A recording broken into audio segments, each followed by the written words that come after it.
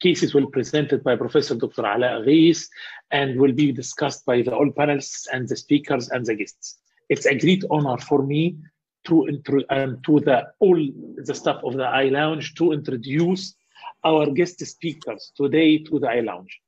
The first one is the well-known Professor Mazen Sinjab. He is professor at Damascus University in Syria, visiting professor at Al Hassan II University in Casablanca, consultant ophthalmologist, phaco-refractive surgeon at Medicare Eye Center and Hospital in Dubai, United Emirates, Arab Emirates.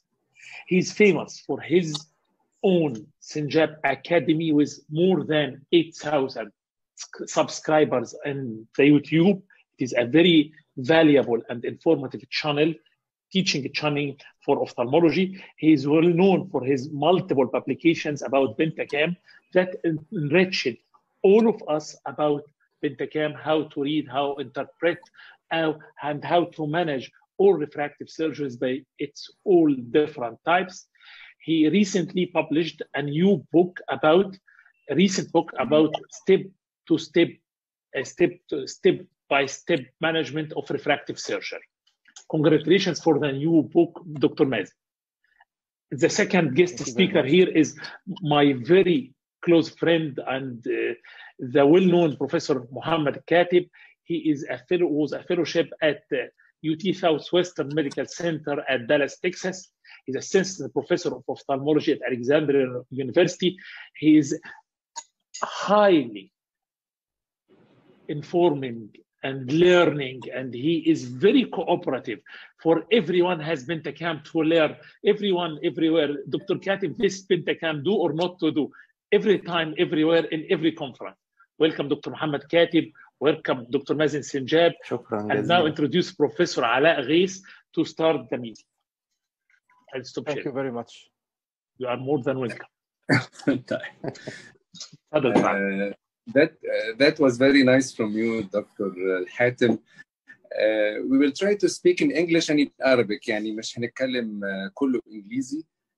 أعتقد هيبقى أسهل للمتلقين. بالتالي أعتقد معظم ولا تحبوا نتكلم إنجليزي بس يعني خليها فرانكو أراب. أعتقد هتبقى كويسة بعد إذن الدكتور حاتم باشا يعني. لا يا ريس. I prefer Dr. Mazen. We may find some audience away from the Arabic region. That's why I prefer English to be the most of the speech today is English. As you like, Dr. Ala. Okay. Let's start. First, Pentacam has become an important tool in decision making in refractive surgery and keratoconus management. الحقيقة Pentacam لا غنى عنه دلوقتي. كل واحد بيعمل refractive surgery أو بيمانج keratoconus لازم يكون فاهم البنتاكام كويس. Second, Pentacam maps may be very decisive and clear-cut in some patients with no doubt in the decision. بتبقى سهلة جدا، مفيش أي مشكلة والبيانات واضحة ومفيش أي غموض. But sometimes Pentacam maps may be elusive and the values depicted are confusing. These are the situations where the surgeon search for a second or even a third opinion from a more experienced colleague to help him or her reach a decision. كتير قوي. حتى الحقيقة أنا دلوقتي بالرغم من يعني 20 سنة بشتغل، لكن الحقيقة برضو ساعات ببقى محتار، ببقى عايز رأي تاني معايا. And we are here today to clarify some of these confusing points.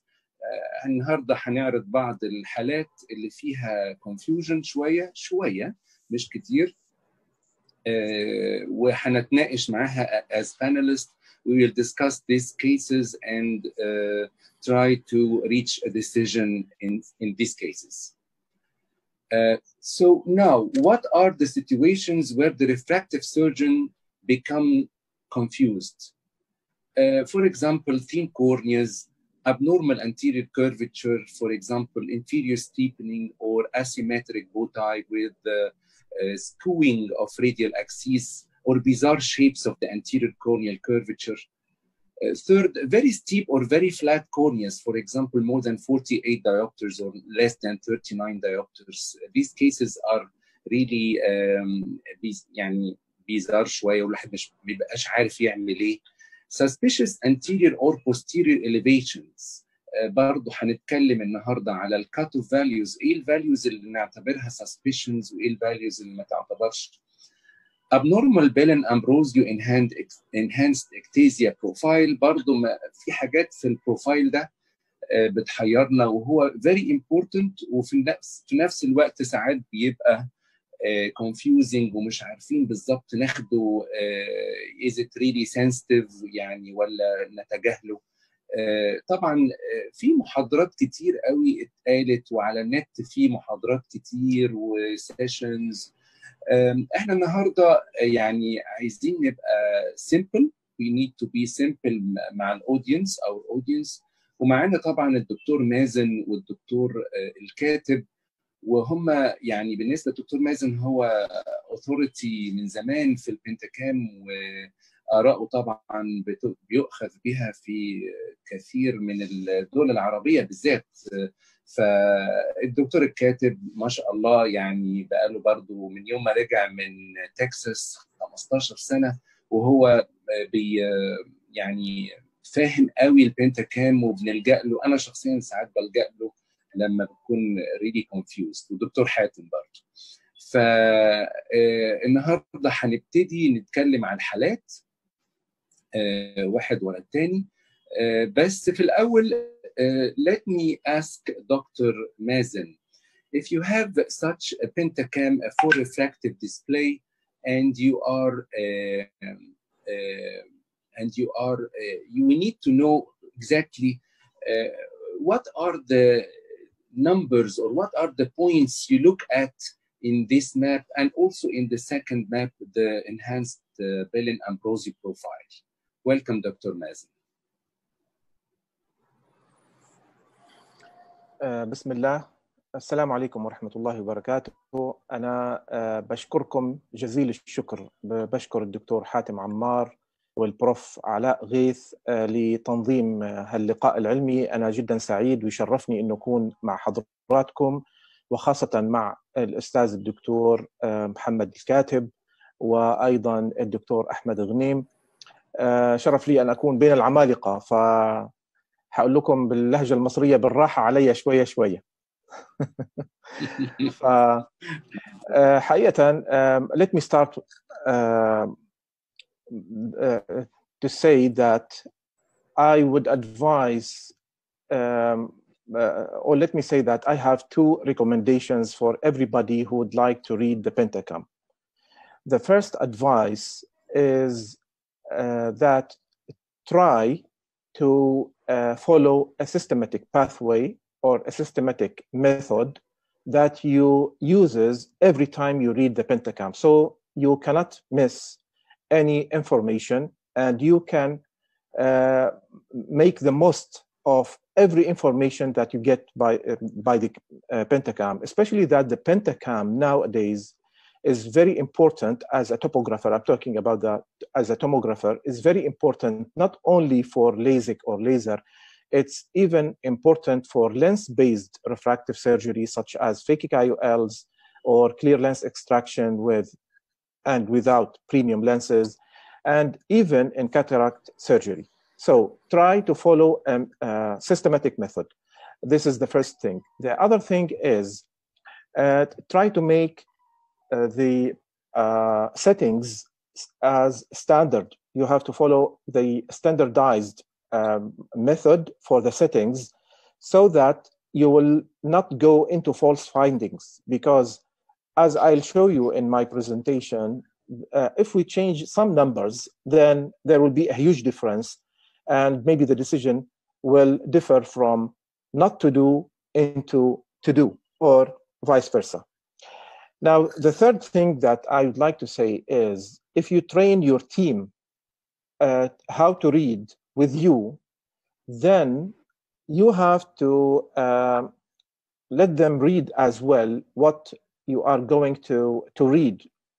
Why is this? Because sometimes when you are very busy, when you are very tired, when you are confused for something, maybe you have many things to do, you may miss some points. As an example, yesterday, one of my, let's say, students asked me about a case of Pentacam, and there was like something suspicious on the elevation map.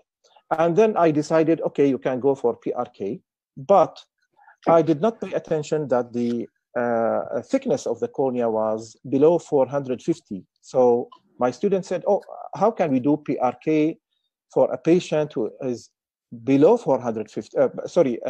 450. Immediately, I said, I'm sorry, I did not recognize that because I really was very, very busy. So don't think, everybody of us should not think that, okay, I am the best, so I can make the decision. Try to make the decision with your colleague, even if he is your student. So these are the 3 recommendations, actually, before we start. So regarding this Pentacam, actually, I look at every parameter on the left side, and I look at every map on the right side. I think this is the 4 composite refractive map. In addition, if we have complementary maps, it would be much better. For example, the thickness profiles, the relative pachymetry map, and Bell and Ambrosio as well. Sometimes Holiday report is very helpful, or sometimes it is very essential, as we will see later. In addition to the total corneal refractive power, in order to see the real astigmatism, especially when you are going to do, for example, toric IOL implantation or premium IOL implantation. So do you like me to start, Dr. Ala, Professor Ala, do you like me to start my short introduction? Okay, thank you very much. I would like to, yes, all of us would like you to know how Dr. Mazen look at the Pentacam map, this map. How do you, where do you look? Okay, what great. do you? Thank you very much. I'm going to share. I have to stop. Okay. Stop share, Dr. Ala, yes. You can see my screen now? Yes. Yeah. Okay, great.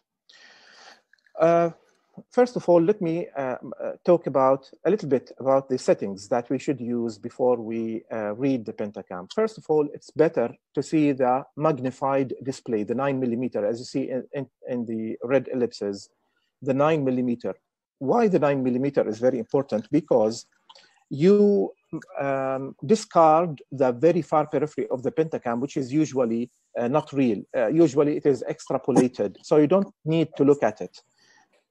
This is one point. The other point is when there are some extrapolated data at the periphery of the cornea, which are like black dots, it means that there are missing data, and the computer tries to build a virtual data based on the surroundings. So if you see the 9mm and you see these extrapolated data disappeared, then you can accept the display and you can go on. Otherwise, for example, this is the left side, you see a huge extrapolated areas at the periphery of the cornea, especially in the superior part.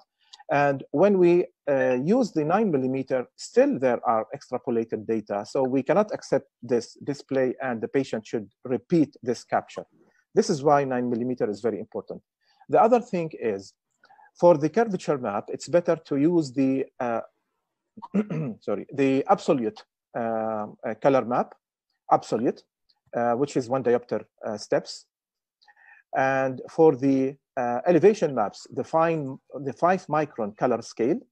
And for the pachymetry map, the 10 micron color scale. Now, we have to know that these color scales do not change the numbers. So if you click on any other color scale, the numbers will not change, but the colors will change. But why these colors? Because they are the standard colors, international colors, in addition, or standard color scales, let's say. In addition, if you click something else, you may find like exaggeration of the findings. You may find like hot spots or hot colors. So you may feel that this cornea is very steep while it's not. This is an example. Look at the left side, you will find that it is 0.25 steps, while look on the right side, it is 1 diopter step. So it is same numbers, same map, but the color scale is different. So if you use the 0.25, you may feel, no, this is something very dangerous, and you may exclude the patient. Okay. For the elevation maps, it's very important to be sure that the best fit sphere, if it is in the best fit sphere or in the best fit toric ellipsoid, that it is the 8 millimeter diameter, as you see, for the anterior and for the posterior. Why the 8 millimeter is important? Because this is the standard diameter on which Bellin and Ambrosio, they built their normative data. We will see later the normative data, which is like a table for the anterior and posterior elevations, the cutoff values beyond which we cannot accept the patient. So this depends on the 8 millimeter. If we go out of 8 millimeter, for example, 9 or 7, then the numbers will change, and we cannot depend on that table. We need another normative data, but actually that's not available till now.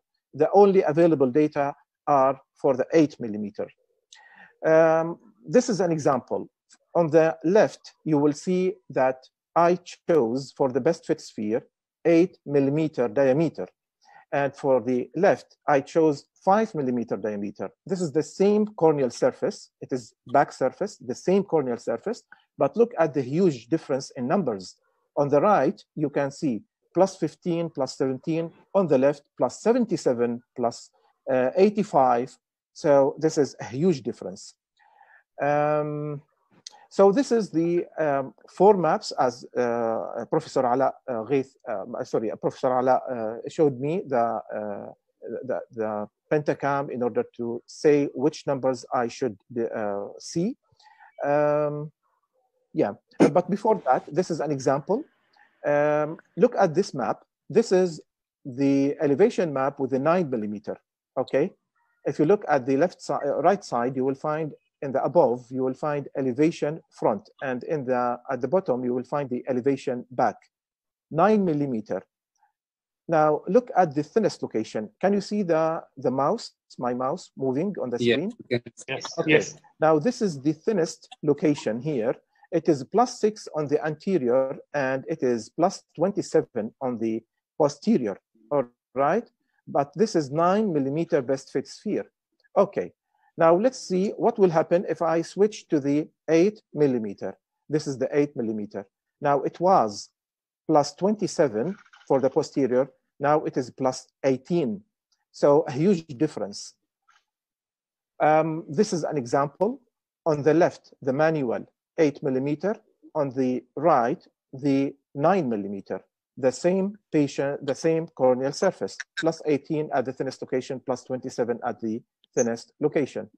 Now, sometimes in some centers, maybe they, just a second, let me switch off the WhatsApp because it's annoying.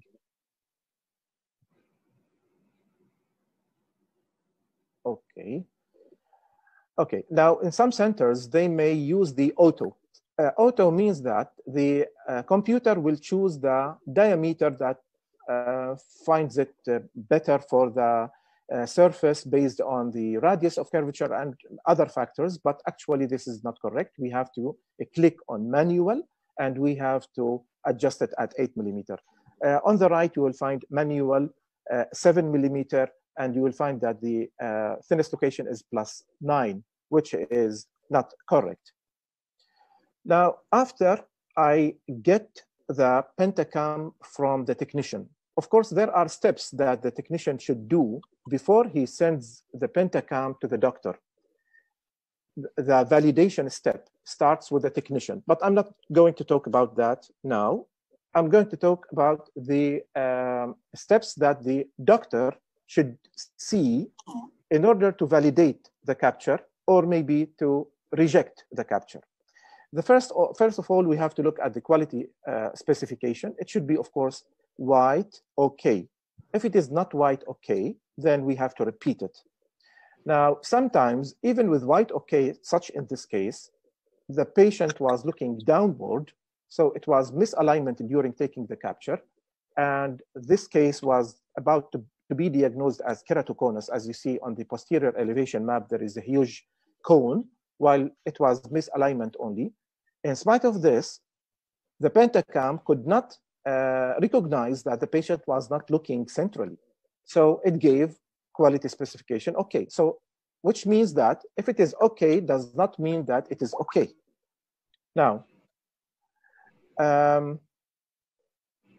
the second step is to compare pupil coordinates between the two eyes, X right with X left and Y right with Y left. We have to follow a formula. Let's say X plus X should be less than 200 microns. Y minus Y should be less than 200 microns. So X plus X and Y minus Y. And we use the algebraic as well, the algebraic sign, of course, we have to consider it. Now, this is an example. We look at the pupil center coordinates. We calculate X plus X and Y minus Y. In this case, we find that X plus X is less than 200 microns, but Y minus Y is more than 200 microns. It is 260 microns, all right? So there is misalignment in the vertical direction. This is another example. X plus X is more than 200 microns. It is 290 microns, and Y minus Y is 760 microns. So there is misalignment in both directions. This is another case of large angle kappa. Why we should do this? Because we have to differentiate this misalignment from large angle kappa. If it is large angle kappa, we will find large numbers. As you see, X in the right eye is minus 0.68, and in the left eye, it is plus 0.68. So there is large angle kappa, but there is no misalignment because X plus X is less than 200 microns, and Y minus Y is less than 200 microns. So this is the second step. The third step here, this is wrong, it should be 3. The third step is astigmatic disparity. We have to compare the manifest astigmatism or the subject astigmatism of the patient with the topographical astigmatism. Now, there must be a matching. Let's say the magnitude should not differ more than 1 diopters, and the axis should not differ more than 10 degrees. Now, the best display to take the real astigmatism of the cornea is the total corneal refractive power, because it takes into consideration both corneal surfaces. So this is the display at the 3 millimeter ring apex. We have to click on ring apex because this is the standard, international standard. So 3 millimeter, and then we compare it with the manifest astigmatism. If there is disparity, then it means that we have to repeat or at least exclude factors of false findings. For example, dry eye, misalignment, contact lenses, scars in the cornea, opacity in the lens, a lot of things. Now, if we don't have this display, and this is what we usually face while we are in the clinic, we don't have all of these maps, then very simply, I have to, not the pupil center, sorry. It should be, I have to look at the astigmatism, okay? The astigmatism on the anterior surface and the astigmatism of the posterior surface. Very simply, I deduct the posterior from the, so I subtract the posterior from the anterior, and I use the flat axis of the anterior and then compare it with the manifest astigmatism. Now, after I validate the capture, I look at these points. I look at the Km, not Kmax. No longer I'm using the Kmax because the Km has the normative data, not the Kmax. And I look at the thinnest location. I look at the the sagittal curvature map front. I look at the 2 opposing points on the almost 4 millimeter zone between 3 and 5.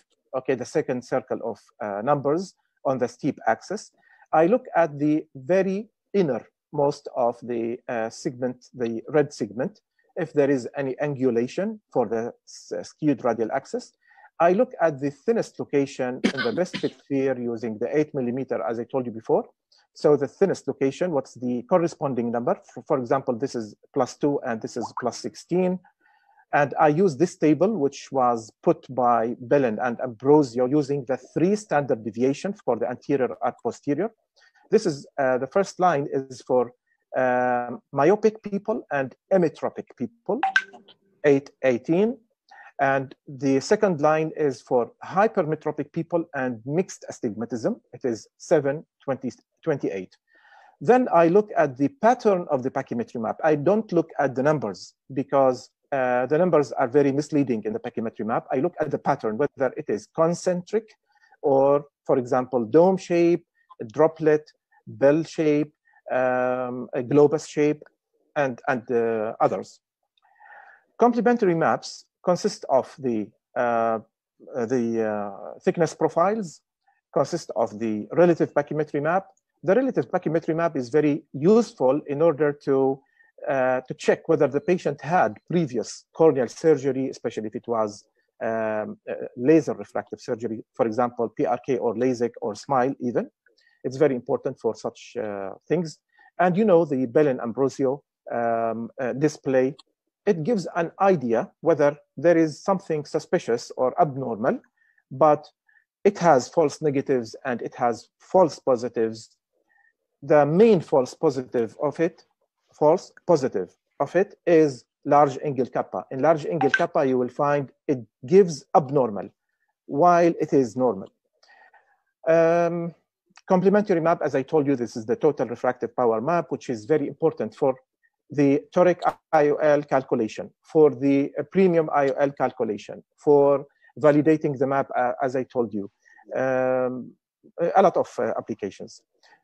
In addition, the holiday report. The holiday report is very important, actually, not only for white to white, because usually white to white is better measured by the optical devices, for example, the IOL Master or Lenstar, but it is very important for cord mu, because as you know, Pentacam does not use the Placido, so it does not measure angle kappa directly. Holiday report measures cord mu, which is quite similar to the angle kappa. But if we don't have the holiday report, then we can depend on the pupil coordinates. We divide them by 2 and consider that as angle kappa. So as a summary, if the audience would like to take a screenshot of this, the PS3, I called it the PS3, which is the practical subjective scoring system with all details, all exceptions, when to consider this abnormality, when not to consider it. So I usually follow this table. In addition, I do the inter-eye asymmetry scoring, as you see here, because this is a part of this PS3. Now, what is the inter-eye asymmetry? It depends on comparing 5 points between both eyes and giving each point +1, then calculating how many are positive. Then we go and apply it on that one, on this table. After that, if I have no moderate risk factors and no high risk factors, I am free to go for PRK, SMILE, or LASIK. But if there is only one moderate risk factor, I immediately exclude LASIK. If I have two moderate risk factors in one eye or one high risk factor, then I don't do anything of those. Last, I would like to emphasize on reading the wavefront as well, because wavefront is very important in decision making for laser-based, for lens-based, and for cataract. Not only to know the quality of vision or to predict the prognosis, but also to choose the IOL that should be implanted. Because if the RMS is high and we implant premium IOL, then there will be a disaster. The patient will suffer from dysphotopsia. Of course, it should be 6 millimeter the standard. We click on the pyramid. We have to check the whole cornea, wavefront for the cornea, not only surfaces front or back. Then I click N3, which consists of the comma and the trefoil. In addition, only the spherical aberration in N4. So in total, we have five aberrations that are important. We click on them, and then we look at the RMS here, and we look at the spherical aberration coefficient in microns as well. I'm not going to talk about what if this, what if that, because this is a huge talk, actually. So in general, as I told you, we look at these five high-order aberrations, and we look at the RMS. And I would like to announce the third edition of the step-by-step reading Pentacam, because actually it is up to date. It talks about the full workup for laser-based refractive surgery, for lens-based refractive surgery, and for cataract surgery as well, in a very simple, direct to the point method. And chapter 8 is devoted to study in detail for clinical cases. And thank you very much. شكرا دكتور مازن، حضرتك اديتنا يعني تقرير شامل عن نبص على ايه بالظبط في البنتاكام. طيب خليني ادخل تاني على بس انا كنت عايز اقول للاي تي ان في ناس كتير عايزه تدخل وفي عندهم مشكله في الدخول، قولوا لهم بس يدخلوا ازاي. هعمل شيرنج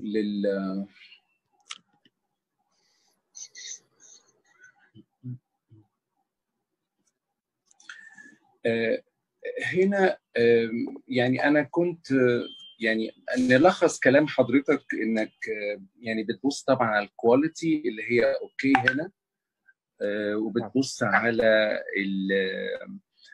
يعني طبعا في ديسبلايز مش موجودة من اللي حضرتك عرضتها، بس يعني عموما بتبص على البيوبل سنتر مكانه فين، وبتبص على فينس لوكيشن، الفينس لوكيشن قد إيه هي ومكانها فين، وبتبص على الاليفيشن posterior والانتيريور elevation قصاد الفينس لوكيشن. هنا الفينس لوكيشن في النص بالظبط، وقدامها في الباك elevation في +1 وبلس 3 في الفرونت elevation. بتبص كمان حضرتك على الكي ام فوق الكي ام دي، وبتبص كمان على الكي ماكس ولا مش مهم الكي ماكس في الكراتوكونس؟ انا كنت يعني اشوفها يعني I consider it usually, but it has no normative data. يعني I couldn't find that there is a normative data that says if it is below this normal, above abnormal. But for the KM, there are normative data. For let's say the placebo-based tomographers, the cutoff point is 47.2 according to Rabinovich. Okay, so if it is above 47.2, it is considered abnormal. Now, based on Holiday, Jack Holiday, in Scheinflug based, the cutoff point is 48. So if it is for the Pentacam, it is above 48, we consider it as, let's say, suspicious. And personally, I consider it suspicious if it is between 48 and 50. And if it is above 50, I consider it absolutely abnormal. We are speaking about KM, K2 KM. Or KM, only KM. The mean K. Yeah. But there is no classification of keratoconus according to Kmax. I didn't see it. I didn't read anything about that. Kmax is not considered, in spite that it is the most important part in the cornea, the most prominent, steepest part of the cornea. Isn't that exactly true? Or, but they don't put it into consideration. Yeah, I'll tell you why. Because it is prone to artifacts. It is prone to artifacts. Because of its peripheral location.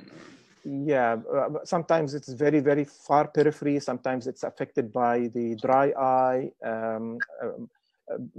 a lot of things. So this is why, in addition, for the progression criteria of keratoconus, it is just considered as a point, but it does not show what happens as a zone. This is why in Bellin ABCD staging, he doesn't depend on Kmax. He depends on zone rather than points. Yes, the 3 millimeter. Okay. So, and in the Bellin and Ambrosio enhanced profile, I didn't get exactly what are the important points you look at. You look at the PTI, its location, its shape. What look at? We need a clear message to the audience. Okay. Barakallah fik. Thank you very much for reminding me. I forgot to mention that. Actually, for the just a second, some applications are okay. Now, regarding this profile, the spatial profile and the percentage thickness profile, we look at the shape actually, and we don't look at where it is. Sometimes it starts at the level of 500 microns, sometimes below or above. But we look at the shape and how homogeneous and how gradual it goes within the dotted lines, because the dotted lines are for normative data, for normal people. So if it follows the passage gradually, then it is considered normal. Now, if it goes down quickly before the 6 millimeter, then it is quick slope, which is usually encountered in ectatic corneal diseases. Yes. Now, whenever it goes flat, this is very important. Whenever it goes flat, it means that the cornea is abnormally thick. It is diseased thick. Maybe it is Fox, maybe it is guttata. And this is why it's important, if we have it before cataract surgery, if it is flat, then it may tell us that you have to check the endothelium, and because the patient may have Fox or guttata. Okay. Okay. We will look at the cases and then discuss this in more detail. طب ثانية واحدة دكتور علاء، معلش قبل ما ندخل على النقطة دي. يعني أنا في البلين أمبروزو اكتيزيا الدكتور مازن معايا، متهيألي الدكتور كاتب مع ده إن أهم حاجة التو كيرفز دول. العلامات الأخضر والألوان دي جاست كلوز بس، يعني تاخد عينك، انما هي انا يهمني الكيرف. لو الكيرف مظبوط حلو اب تو 6 ملم نوت مور، ما يهمنيش بعد 6 ملم بيحصل ايه. الكلام ده صح ولا الكلام ده انا فاهمه مش مظبوط؟ دكتور محمد. ارد انا؟ مش انت معانا، انا بقول لك لحضرتك وللدكتور مازن الاثنين. طب هو انا بس بعد اذن حضراتكم، طبعا دكتور مازن الحقيقه اتكلم كلام رائع الحقيقه على السكيماتيك ابروتش للماب بتاعت البنتاكام and I really appreciate his simplified ways of discussing the issues يعني. بس انا if we return back معلش للماب اللي قبلها يا دكتور علاء، في نقطتين انا ببص عليهم زياده على النقط اللي الدكتور مازن طبعا mentioned يعني. اول نقطه، وانا بالنسبه لي بتبقى نقطه مهمه جدا في الديسيجن ميكنج، هي الايدج، ديت اوف بيرث. الايدج الحقيقه بيفرق معايا كتير جدا في الديسيجن ميكنج، ويمكن احنا بنصر دايما انه ولازم كل واحد فينا يقول للتكنيشن بتاعه يدخل الايدج بجد، ايدج مظبوط يعني، مش اي ارقام كده وخلاص او اي ابروكسيمت نمبرز. ليه؟ لان الايدج الحقيقه هو بيفهمنا حاجات كتيره قوي، بيقدر يخليني اكلاسيفاي الاكتاتيك كورنيال كونديشنز اللي انا بشوفها على البنتاكام. بيفرق معايا في الديسيجن ميكنج، اذا كنت هكروس لينك دلوقتي، هبوستبون كروس لينكينج، اذا كنت هعمل ريفراكتيف سيرجري او هاجلها. فالايدج از ان امبورتنت بارامتر الحقيقه في رايي انا الشخصي. البارامتر الثاني اللي انا الحقيقه عيني بتروح له كمان، بالاضافه طبعا الكلام ده بلس البارامترز الاساسيه اللي قالها الدكتور مازن، عشان بس ما حدش يفهم انه دي انا ما بشوفها، لا يعني الدكتور مازن اللي قاله بلس ده. النقطه المهمه قوي هي اللي اشار اليها الدكتور مازن، هي البيوبل سنتر الاكس والواي اكسيس بتوعها. دي بتبقى مهمه and its relation to the pachymetry apex، لان من النقطتين دول انا بقدر ان انا احدد approximately اذا كان البيشنت ده عنده بوزيتيف انجل كابا او لا. ودي زي ما حضراتكم عارفين طبعا انها بتفرق كتير جدا في الريفراكتيف ليزر كوركشن في الناس اللي هم الهايبرمتروبس بالذات، عشان تو افويد البوست اوبراتيف ديسنترد ابليشنز، المشكله الازليه اللي Excuse me, Dr. Mohammed, 1 minute, please. Some of the audience are saying, please try to speak in English. They don't understand Arabic. They don't, not from you, from all of us. They don't understand Arabic. Some comments are present by I apologize. Return back to our English. Okay. So the second point that I'm looking for is the pupil center, the x and y axis of the pupil center, and its relation to the x and y axis of the pachymetry apex. I mean the position of the pupil center in relation to the pachymetry apex. And these 2 points determine for me an important clue, which is the angle kappa. Angle kappa, as we all know, is a crucial factor that decide the success of the treatment of hyperopic LASIK in general. And if we don't put it in consideration, we may face by decentered ablations and unhappy patients that were not diagnosed in the past. Yeah. So and these 2 points. Multifocal IOLs. And in the multifocal IOLs طبعا, of course. Any treatment that needs to presbyopic or hyperopic or multifocal approaches, we have to put the angle kappa in consideration. And these are the 2 points that I can add over what mentioned by Professor Dr. Mazen. Okay, thank you, Dr. Katib. I have a number of cases, so let's go on and dive into them. Case 1 is a 46-year-old male working as a fish merchant. The manifest refraction of the right eye is mainly he is an astigmatic patient with 3 diopters of astigmatism in each eye, which is against the rule astigmatism, and his best corrected visual acuity is 1 in each eye. This is his right eye 4-map refractive display map, and as you can see, should I comment on it or I ask Dr. Mazen or لقيت البنت اللي شغال في شركه مؤتمرولوجي دي بتاعت مين دي؟ بتاع جان حمادي. هو جديده. عادل قمر الدوله. بليز كلوز يور مايكروفون. Okay. As you can see in the anterior sagittal curvature map, the patient has bow tie, a transverse bow tie, meaning against the rule astigmatism, and the K2 is 46.2, and the astigmatic error is 2.2 and not 3 as the refractive one.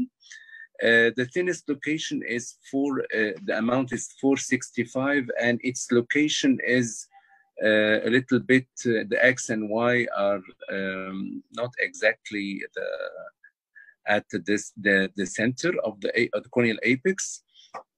It is the thinnest location is displaced, as you can see, down and temporal. The back elevation and the front elevation, you can see that the back elevation it's what's this, 19 or 10? I think it's 19. Plus 19. 19. Yes, 19. Okay. If we shift to the Bellin-Ambrosio profile, you can see that the thickness from until the 6 millimeter zone is okay. It's a normal progression. And the percentage thickness increase also is regular, but it is close to the lower percentile. And the indices here are yellow. So, and the maps on the left, they are green. The same thing is there with the left eye, but you can see some skewing at the periphery of the transverse bow tie. The thickness is 457, the thinnest location. It is even thinner. And the back elevation, it is +14. The Belen Ambrosio is the reddish, a little bit red. So this is my first look at these maps. Our experts, do you look at more details about these patients? What do you have a closer look or a more analytical way to look at these patients, at this map? If you don't mind, can I say something for this? Okay, go on. For the first time, if you have a bird view look for these maps, the first thing that hit my eyes is against the rule astigmatism. And against the rule astigmatism is one of the, let's consider it not an easy types of astigmatism, as we can see. Most of the against the rule astigmatism belongs to the ectatic corneal conditions, and we have to put this in consideration. So we have to be cautious while reading these maps once you see against the rule astigmatism. This is the first. I can consider this, in my opinion, this is a red flag light or mark. Another thing is the thickness. As you can see, there are two important things in the thickness, as you can see in the Pentacam. First, it's below 500 microns, it's about 460, 465 is the thinnest location, and the thinnest location is displaced away from the center. And these two things are also considered red points or red flags for me to take decision. The age of the patient is above 40, is almost approaching 50s. He's 86, 68? 46. 46. Yes. And the patient refraction is almost always astigmatic. There is nothing except astigmatism. Another thing, very important thing that I noticed now is the manifest refraction. If you see the manifest refraction that put by Dr. Ala Ghis, it's -3. Okay, this is the -3 cylinder. Although it's on the corneal plane, it's just 2.2 here, and I don't know what's the left eye. And that means that there is a slight difference between the corneal refractive astigmatism, corneal astigmatism, and the total astigmatism of the eye. And this patient, as he is above 50, above 40s, he may have some type of astigmatic, lenticular astigmatism. So this is a case which is a difficult case to take decision, but it's, for me, it's a dangerous case to do. Dr. Mazen, I think the elevation maps having a 9 diameter analysis zone is irritating for you, I believe.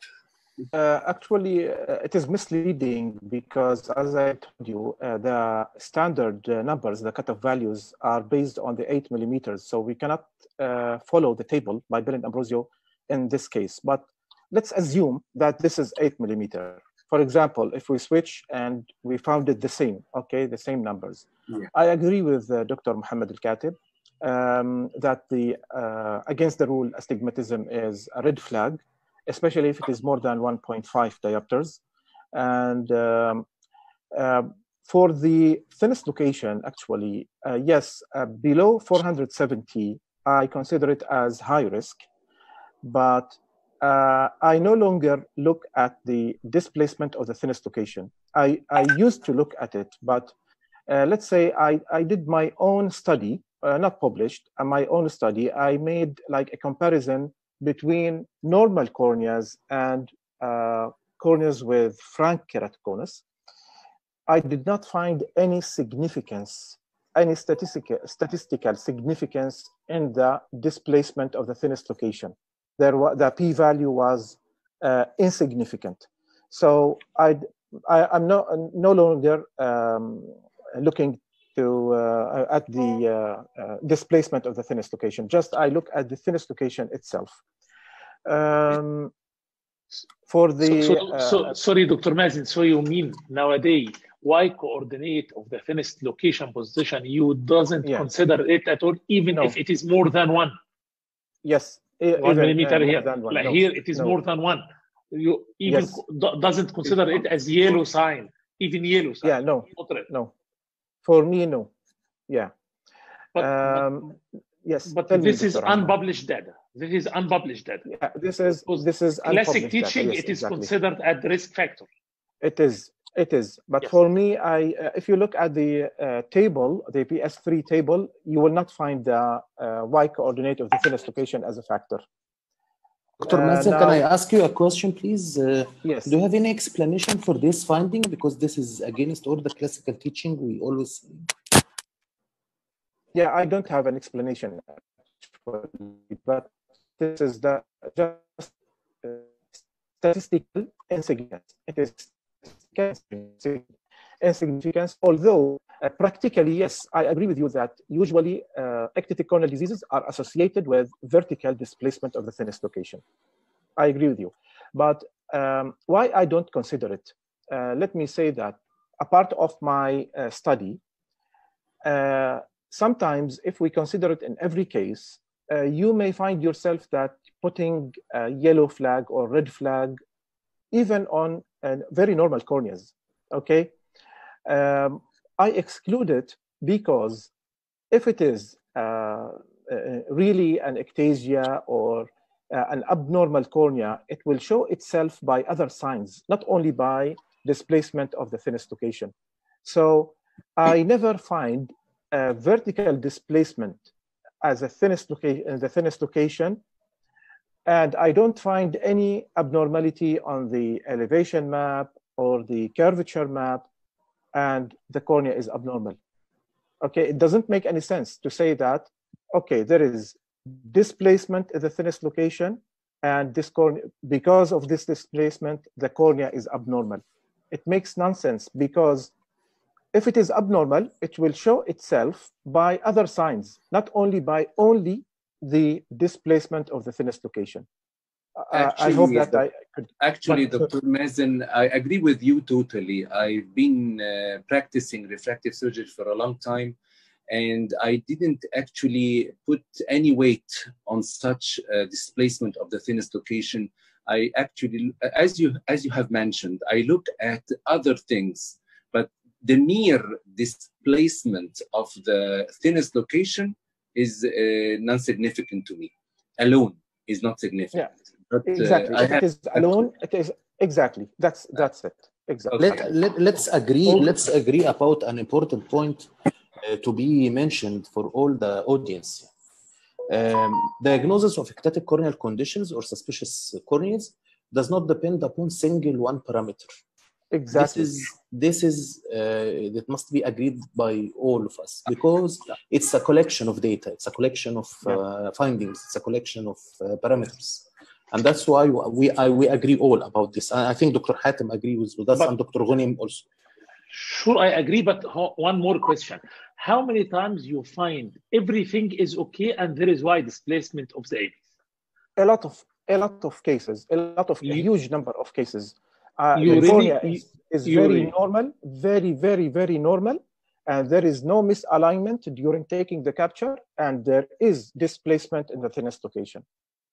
So I don't consider for me, I did very rarely, maybe 1 or 2 cases, and this time I neglect it.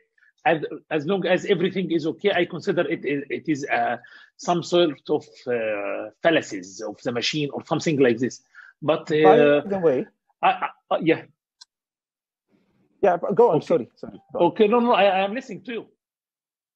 Oh, thank you. By the way, there is a strong correlation between displacement of the thinnest location and eye rubbing.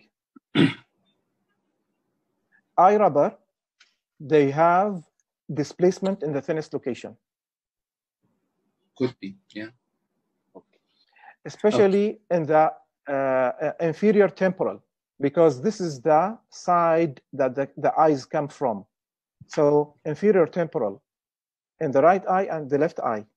So you will find, if you look at people rubbing their eyes too much, you will find there is displacement in the thinnest location.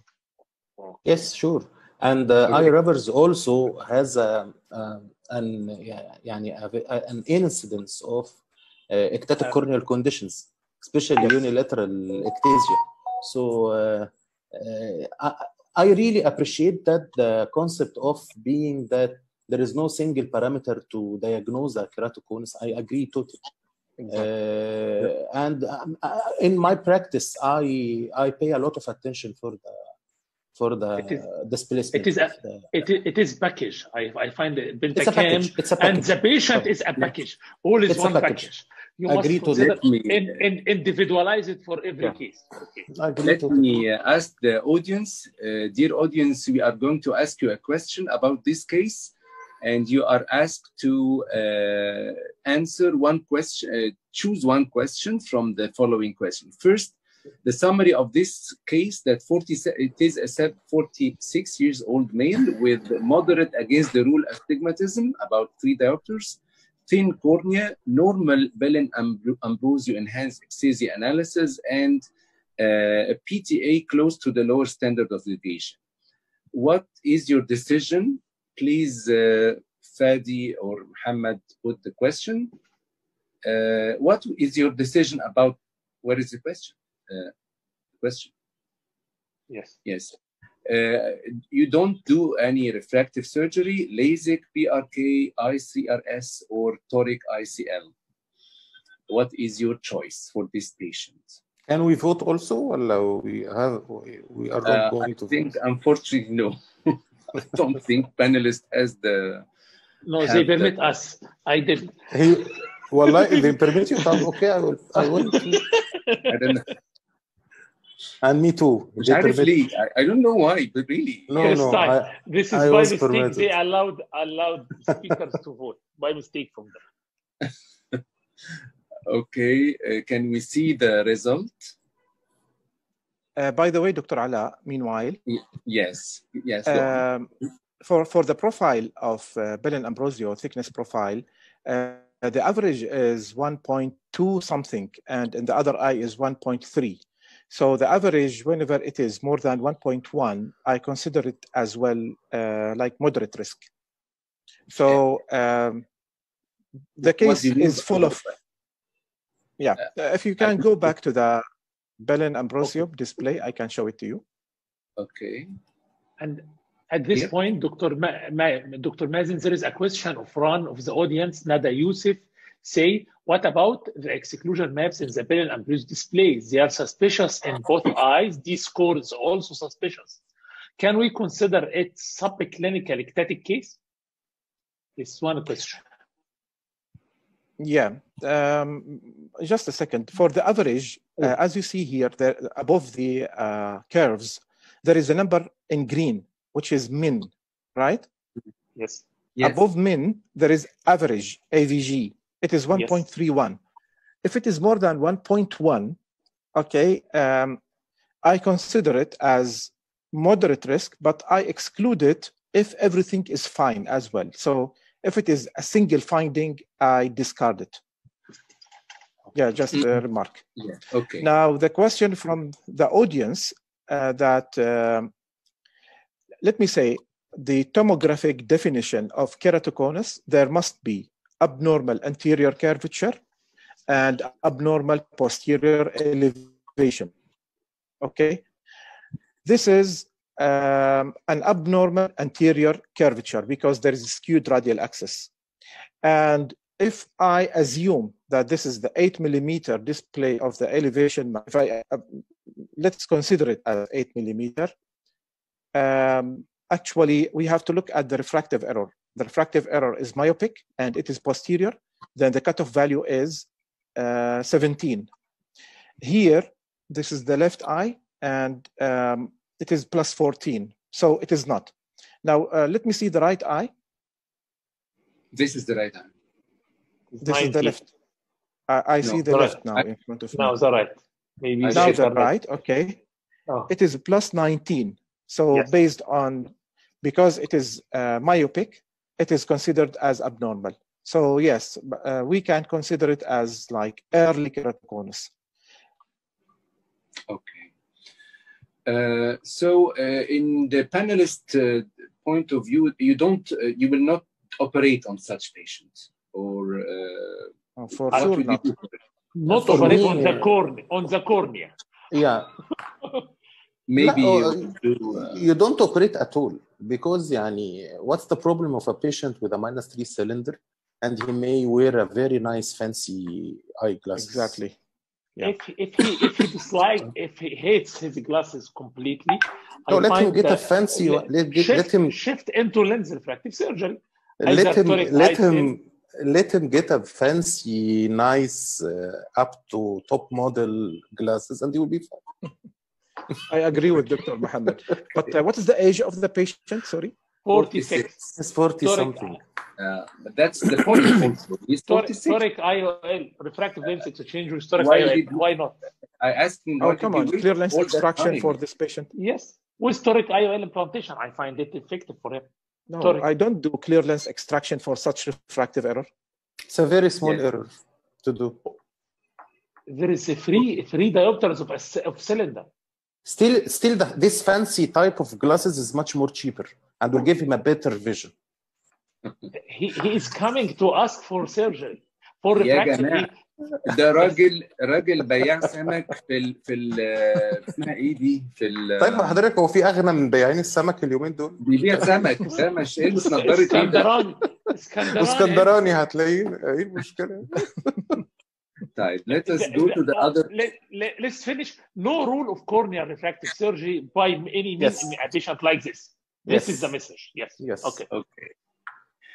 The second case is a 47 years old lady with she has a +3 sphere of hyperopia, no cylinder, seeing one with each eye and asking for refractive surgery. This is her Pentacam 4-map refractive display, and she has a K2 of 44. The KM is 43.5, as Dr. Mazen mentioned.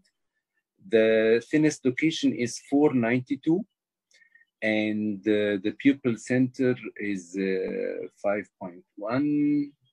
She has some angle kappa, as you can see, at the x-axis. The thinnest location is also displaced. We said it's not important, very important, as we mentioned. And this is her Belen-Ambrosio profile.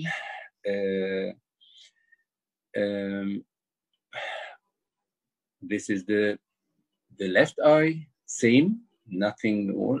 507 thinnest location, 42.9 km. Sorry, what is the number corresponding to the thinnest location in the right eye and left eye? Because I cannot see very well. The green, it's dim, +22 or 507? Here +29 or something. 29. +29. Mm. Because it should be 28. However, let's assume that it's borderline. Now, it's very obvious that this patient has large angle kappa. Very large. Both eyes, of course. And this is why, this is why Belen-Ambrosio shows false positive. If you go to the Belen-Ambrosio, you will find that it shows a yellow flag. This is because of large angle kappa. Mm-hmm. And this PTI also is it normal? Do you consider it normal? Yeah, almost normal. And what about the average is? Yeah, the average is very, very high, 1.58. Yeah, red here. Yeah. I consider this abnormal cornea. Of course, it is not keratoconus, but this is abnormal cornea. Yeah, and below 500, I don't do LASIK below 500. SMILE for hypermetropia is not yet. So, and PRK, I don't touch the cornea with PRK if hypermetropia. So we can think about lens-based, for example, but the patient, I think it is 47. Yes. Is that right, or 46? Yes, about 47, yeah. Okay, 47. What is the AC? Let's see the anterior chamber parameters, please, on the Pentacam, the previous one. Here? Yeah, so we have anterior chamber. It's very shallow, 2.34. Yeah. And the angle is 26.8. Usually for the angle, it should be more than 30. And for the anterior chamber depth, should be more than 2.8. If it is more than 3, it would be much better as well. So no way for ICL. So the last thing to do is maybe clear lens extraction with premium IOL or EDOF or monovision or whatever. But of course, to think about this, we have to study the wavefront, corneal wavefront. So do we have the corneal wavefront? No, I don't have it right now. For the sake of the IOL or the... Can I have a comment, please? Okay. Yes, Dr. Muhammad. What about the colors of the maps? They are reversed. They are like opposite. Right. If you have a look on these maps, okay, you will find that on the elevations, let us for the elevations, front elevations, back elevations, you will find that the hot colors are minus values. Negative, yes. And cool colors are positive. This is, I think, the one of the displays that I think is the holiday display or something like that. And as Dr. Mazen said in the beginning, to have your normal adapted maps, you have to check that the color codes put here is the international codes, as Dr. Mazen said. And that's why such maps, if it does not obey the same rule, it may get a lot of bizarre interpretations because of the minus, you will see it hot, and the positive, you will see it cold. And this is an important point. And Dr. Mazen, here it is 8, the diameter of the elevation, it's 8. And in spite of that, we have a lot of extrapolated data also in the periphery. What should we do? No, this is, the 8 millimeter is for the best fit sphere, but it is not the 9 millimeter display. It's the 9 millimeter, you can find it like as a magnifier on the upper left corner. So if it was 9 millimeter with this extra, if it was with the 9 millimeter with these extrapolated, then of course I will not accept it. But a good remark, Dr. Ala. Good remark. Okay. And also there is something I noticed that here it is in the Bell and Ambrosi, the reference database, it's myopic, not hyperopic. Yes, not hyperopic. This is wrong. Would that make a big difference in the display? Yes. Yeah. Actually, not in the display, but in the numbers in the, like the DT, DH, DP, and so on. Okay, the D indexes, they will change, and the flags will change as well. Maybe if we switch to the hyperopic, you will find them, most of them is white and yellow rather than red. Red, yes. Can I ask you a question, please? Backing to, okay, this is how we can read the map and what the decision based on the data in the map. But let's go back for the refraction. These are just +3 diopters, right? With no cylinders, right? Yeah. Yes. Can I ask a question for the panelists? Have you ever seen a keratoconus case with a plus refraction? I've seen one. Yes, I have seen 2, and that's was amazing. I didn't know what's this, but it is pure. It was pure keratoconus with plus. Pure keratoconus. I have because seen you one, know that and the she is a doctor. He must be myopic, not hyperopic. No. She was formerly more hypermetrope. She was a doctor. I know her. She was more hypermetrope and getting less hypermetrope was shift to keratoconus. When she diagnosed as keratoconus, she was about +1.5, but she was younger like this. Sure, she was about 30, and made one eye intracorneal rays and the cross-linking in the other one. But it was a pure plus or no, there is cylinder. No, yeah, because usually sure, there is astigmatism, but both were plus. Usually, yeah, because usually hypermetropia comes with a pellucid marginal degeneration. That's what I'm saying. This is why I'm asking this question, because keratoconus is not commonly associated with hypermetropia. It's very rare. Otherwise, the pellucid marginal degeneration is much more concerned with the mixed astigmatism and the plus element of the sphere and this. That's why I was asking. Dr. Ala Zawawi also is sending a message, said that he met a case like that with plus, but it's a very nice comment from you, Dr. Katib, that you draw our attention to this possibility that it is a pellucid, not keratoconus. And if we go back again to this map, it's not a pellucid at all. Not the shape of pellucid. It's not the shape of the pellucid. Dogs or something like this. It's not a pellucid. So back to the decision. Are you doing a question for the audiences to ask? Yes. After the question.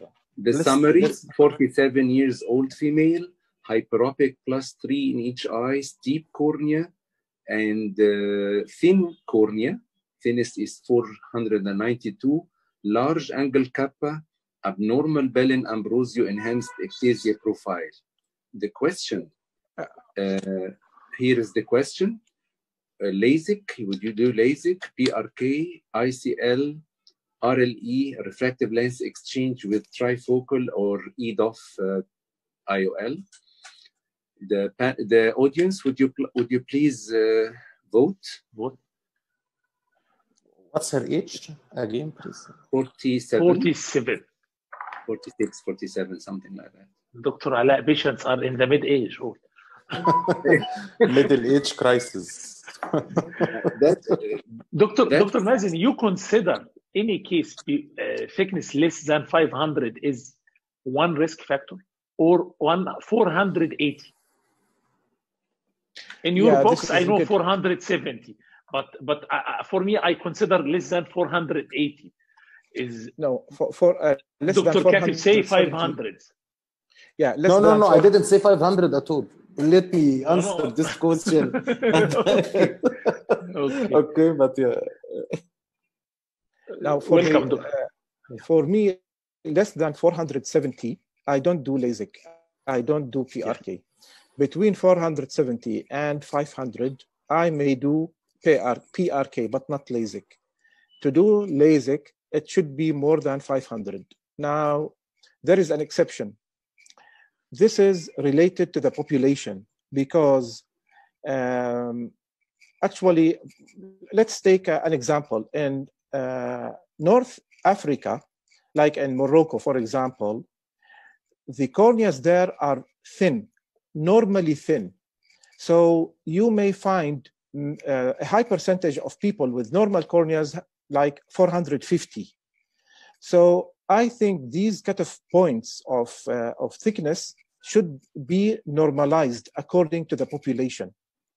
What I'm depending are Western statistics for the 470 and 500. They are Western, but they are not related to the Middle East, for example. And I would love to participate in like a study to make our normative data, own normative data in the Middle East, a multi-center study. So you never do LASIK less than 500? Yeah, I never do that. Even -2, -1, everything is okay? Yeah, even. دكتور كاتب. First, I agree totally with Dr. Mazen that we don't have our own normative data, and all these data are related to the population, of course, and I agree totally. Second, I rely more upon the PTA, the percentage of tissue ablation, more than the percentage of tissue ablation, more than the 500. In the beginning of my career, I was strict to the 500 micron, but I changed this a little bit with more and more years, especially with the femtosecond laser. In the femtosecond laser, I can be encouraged more, and I can go for 490 and 480 sometimes in hyperops, but in myopes, no. As in a good point. So, Dr. Mohammed, in myopes, you are still strict to the 500, but for the hyperop, you may go down to 480. Yeah, this is a good point, actually, because the ablation is peripheral. Yes. Now, we have to put in mind that even the femtosecond has a standard deviation in the cutting, which is plus minus 18 microns. So, for example, if I plan for 90 micron flap, I may have it, for example, 108, or maybe I may have it like 72. So plus minus 18 microns. This is one thing.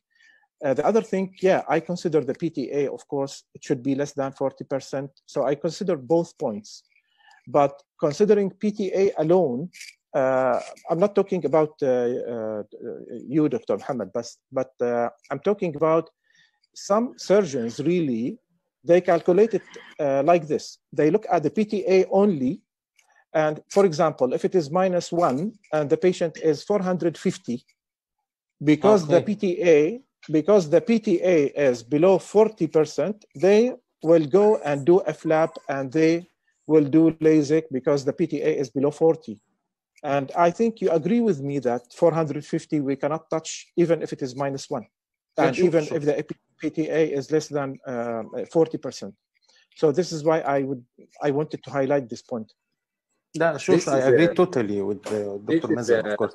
This is a very important point. A very good and clear message to our audience to follow the opinion of experts. It's very good. Case number 3 is a male patient, 37 now, not 47. Alhamdulillah. Manifest refraction right, -7.5 with a -half cylinder, seeing 0.4 plus, best corrected vision. The left eye is -8.5 with -1.5 cylinder, axis 120, with a vision of 0.4 minus. This is the topography map of this patient showing steep inferior steepness, and the K2 is 44.8, and astigmatism also is same like the refraction. The analysis of this patient with the topography shows a keratoconus grade 1.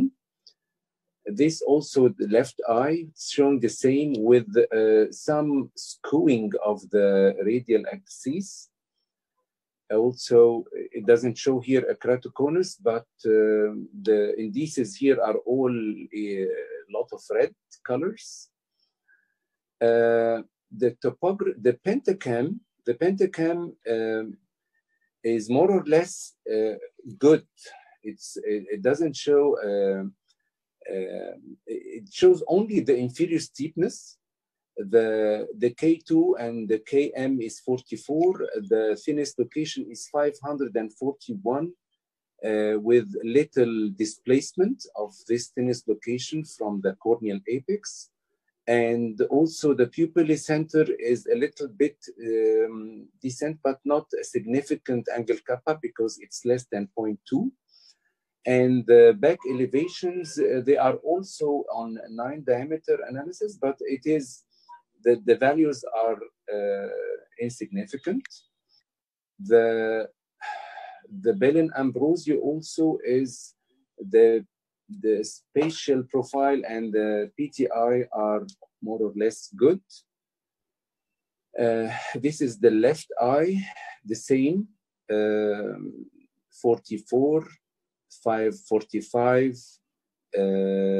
Here the no angle kappa. The thinnest location is at the center. The back elevations are good, +7, +10, +7, +6. And Bellin Ambrosio, on the left side, it's green. The curves are also good. The indices are good. What's your opinion? What do you do with this ugly-looking topography? What are the refractions for this patient? And -7 and -35. -7. 34 -7.5 and 8.5. Okay, and she is not reaching 1. No, he doesn't reach 1. Is this because she wore eyeglasses lately in her life, or what? Is ametropic amblyop or? I can't recall right now because it was a little bit few years ago, but I can't recall now the reason. I can't even hypothesize. Back to the theory of red flags and yellow flags. The topographies, the two of both eyes are really bad. Okay. I can't consider these are fallacious measurements or because of dry eye or something like that, because it's also present in the Pentacam. If you open the Pentacam, Dr. Alaa, yes, the inferior steepening. Yes. There is a screwing and there is an inferior steepening that looks like the PMD, pellucid marginal degeneration. Yes, this is the. But the thinnest location is not here. It's not here. Yes, I know. But Dr. Mazen said it's not a rule.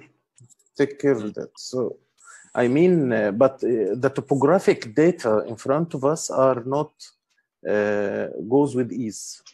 Add to this point that the refractions of -7, -8, and she's still young. They are still high, and at the same time, she does not reach 1 or 0.8 or 0.7 or point. It's a very poor eye visually. So if this is my patient, I will ask her one question. Did you notice any progression in your vision, diminution of vision recently, or decrease of your vision recently? This is a very important question. Okay. Because if she is so this will be a PMD, pellucid marginal degeneration, and we will go through the pellucid marginal degeneration management, if it is progressive or stationary, or it is to do or not to do, a lot of things. Are there any reason for this steepening other than pellucid? Do you think about anything, maybe in the tear film or in there was no scarring? The tear film can affect the topography, but for the Pentacam, I don't think. And the Pentacam is normal. This is a good Pentacam. Contact lens usage. Contact lens warpage. Yeah. But does it do something like that? Inferior steepening? Yeah, it does. I have cases, a lot of cases like this. Now, if you allow me to comment on this, now there is let's say disparity between the refraction of the patient and the steepness of the cornea. The cornea is considered flat. This cornea, because the center is almost 44 diopter. And the patient has high myopia, so it is axial. Probably it is axial myopia. Now, axial myopia usually is associated with. Can you hear me? Yes. Can you hear me? Yes. Axial myopia is usually associated with degenerations in the macula and the retina. So we have, first of all, we have to think. Let's start from the front. Maybe the patient is not reaching the 1 because of high order aberrations, because this cornea for sure has high order aberrations. The second thing, we have to look at the transparency of the cornea itself and the lens. Maybe the patient has cataract, early cataract, presenile cataract, whatever. The third thing is the fundus. We have to check the macula, to check the optic disc. Number two, we have to measure the visual acuity, the potential visual acuity, either with a pinhole, which is the simplest thing to do, or by using a hard contact lens in order to compensate for this irregularity on the anterior surface. Of course, we have to ask the patient whether she is using contact lenses or not, because this inferior spot corresponds a lot to a warpage of contact lens usage. I don't consider this pellucid marginal degeneration because the crab claw is not specific, is not a hallmark to pellucid marginal degeneration. Any inferior keratoconus is associated with the crab claw pattern, but the differentiating sign between pellucid and other types of keratoconus is the thickness map, because on the thickness map, we should see the bell sign corresponding to the inferior thinning, band thinning in the inferior cornea. And here we can see that the thickness map is concentric. However, I don't think that this is keratoconus. It is not keratoconus. It is not pellucid. It is not an ectatic disease either. I think it is warpage because of contact lenses, but however, it is not severe enough to explain why the patient is seeing only 0.4. We have to know why. We have to check the whole eye, and we have to measure the potential visual acuity, either by pinhole or by rigid contact lens as a trial. According to that, we can judge. We can say, okay, what to do, whether to go for example, for phakic IOL, for if the patient was using contact lens, of course, we have to give sufficient time for the patient to stop it, 1, 2, 3 weeks, 4 weeks, even putting lubricants, and then recapture the patient. Thank you very much, Dr. Mazen, for this elaborate analysis. And I actually, okay, Dr. Hatem. Please. Okay. One more point. And I think in this condition, the history is very important. Whether using contact lens, as Dr. Mazen asked, or was not using glasses at all. Sometimes in Egypt, we find patient up till the age like this, and he never used the glasses. When you try, if he never used the glass and you test his vision, you may find the best corrected vision is something like 0.3 or 0.4. If he used it for 2 to 3 months and come again, you will find vision improved with the same glasses to be more than this. So history is very important in this condition. Yeah, I brought this map, this case, because of the discrepancy between the topography and the tomography. That was a big difference. That's the main point. The reason, of course, you all discussed the reasons and the possible reasons, and they are all plausible. They are all could be there. Sorry for and I feel in case like this, repeating all the investigation after 1 or 3 months of intensive lubricants may change the difference between these two maps. Maybe the tomography affected, the tomography affected by an element of a dryness or something like this. Sure. Summary of this case: it is a moderate myopia, or I consider it moderate, not very high, not high as Dr. Mazen said, but the cutoff values are a little bit undecided. Moderate myopia in a 37-year-old male, best corrected visual acuity of 0.4, corneal topography, inferior steepening, Pentacam, nothing abnormal. Decision for the audience. What do you do for this patient? No refractive surgery, LASIK, ICL, refractive lens exchange with monovision. There are other possibilities, of course, but these are the things that came to my mind when I was preparing the lecture.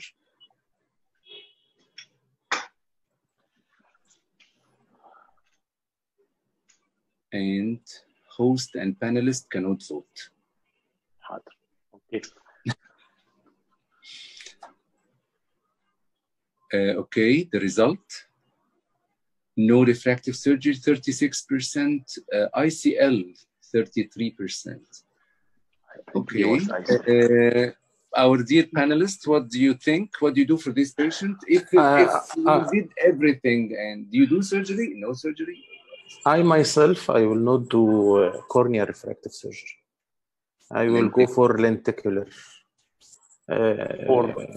Of course, after checking the posterior segment and the macula and everything, because I'm not feeling ease with this cornea.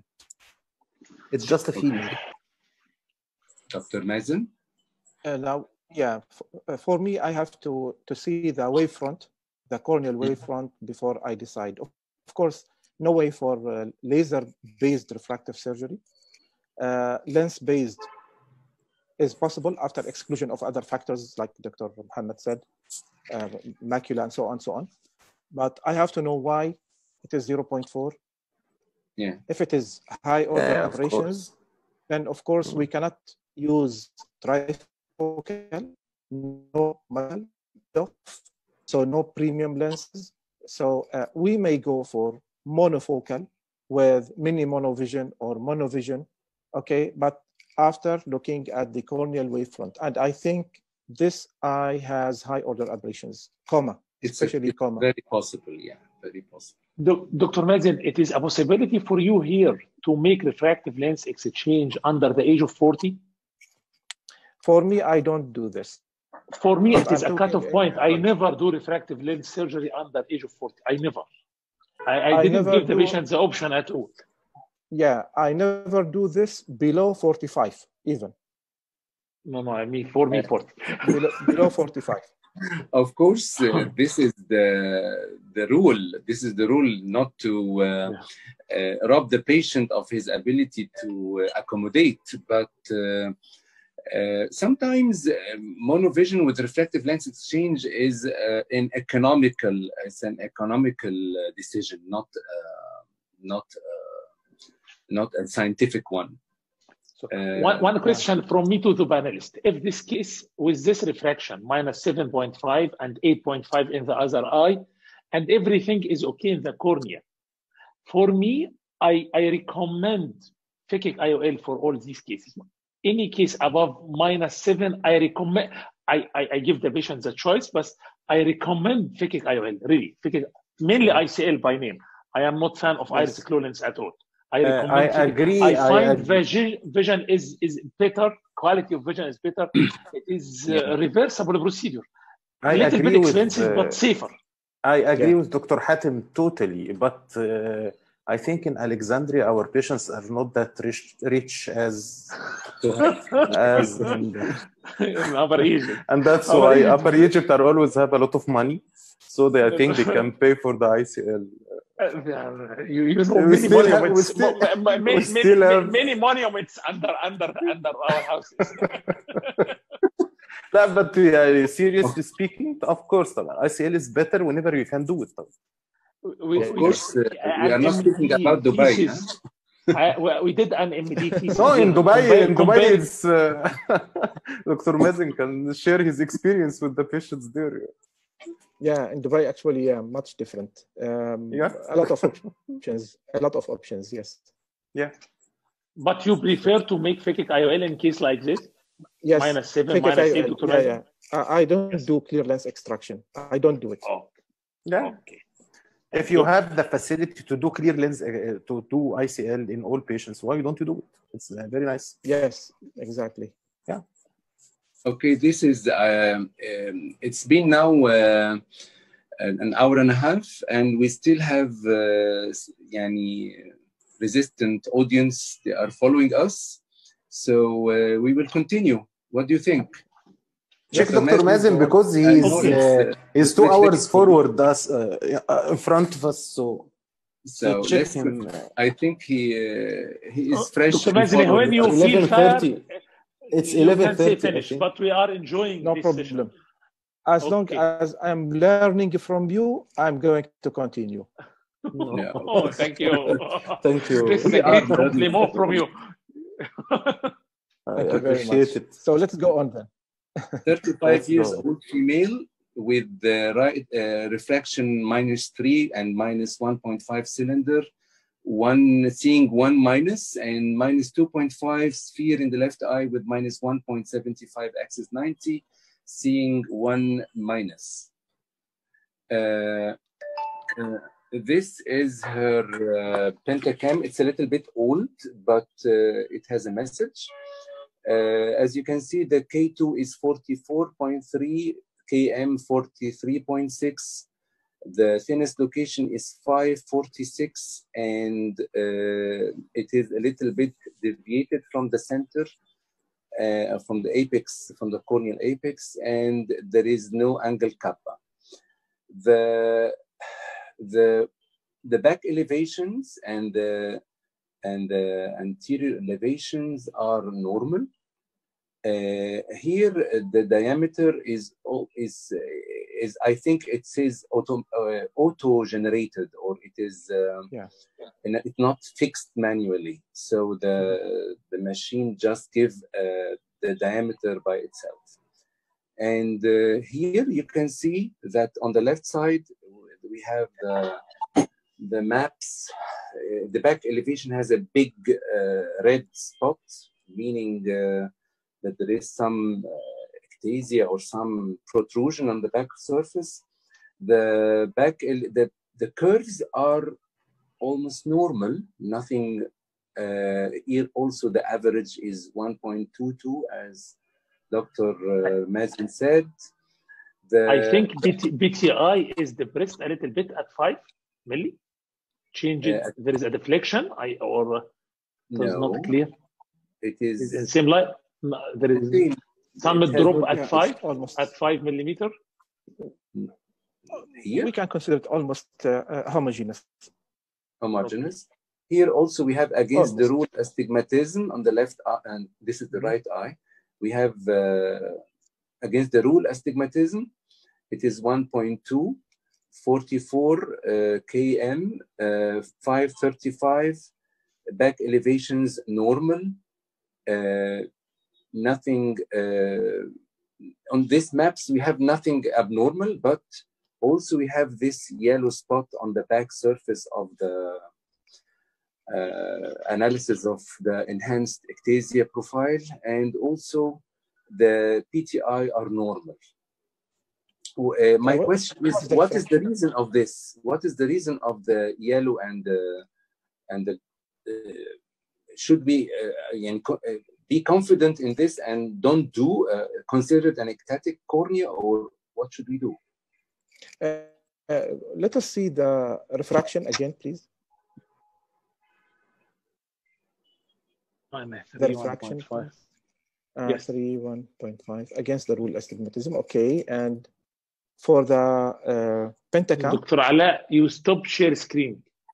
I don't know why. Okay, reshare again, no problem. Yes. Open كده حضرتك. شو Let us see the Pentacam. كبر الصورة يا ريس. شو يا دكتور علاء شو؟ Pentacam. Pentacam يا دكتور علاء. Okay. Now Pentacam. Okay. Okay. ايه الاخبار؟ What do you think? Is this skewing or this shape of the anterior surface? I know you have already said, Dr. Katib, that this against the rule is a red flag. You don't like it. You don't feel good with it. But everything is okay. Everything is okay otherwise. What's the reason of this red thing? Dr. Mazen is our expert here. The reason is this elevation in the back. Bring the first image, the first map, the four maps. Yeah. As you can see, there is a localized elevations in the front and the back elevations. This like an island. Yeah, it's an elevation. It's localized elevation. It's not a diffuse elevation that can be ignored by the Belen software. So I think this is the main cause for the this red back. Look, it's magnified in the exclusion map. No, bring the enhanced, Dr. Ala, enhanced ectasia software. Bring the enhanced, أيوة. As you can see, it's not excluded. It's still there. Even after excluding the center 4 millimeter, it's still there. He can detect, the map can detect it. For the first time, I thought that because the previous maps are at the 12 diameter of cornea, but here it's all 9. All the magnifying lens is there, and it's all 9 millimeter. Here, look, it's opened. It is 9 here. Yeah.